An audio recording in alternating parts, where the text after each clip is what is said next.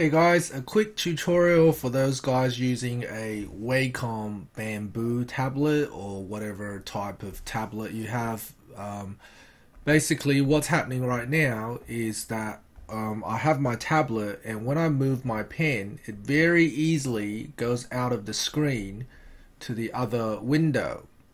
Right? And to fix that problem, what you need to do is you need to go into Control Panel, or if you have Windows 10, you can just type in here Wacom, and you'll see this Wacom Preferences desktop app. Click on that,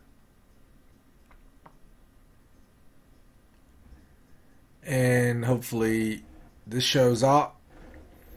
And then if you go into pen mode, alright, and you go into mapping, and you should be able to pick which screen you want the tablet to represent. And right now it's going across all three screens. So you want to choose a monitor, and you probably just want one of them. Okay, and now once you click OK, exit out, and now my tablet is working fine. So the boundary of the area on my tablet is the boundary of this monitor.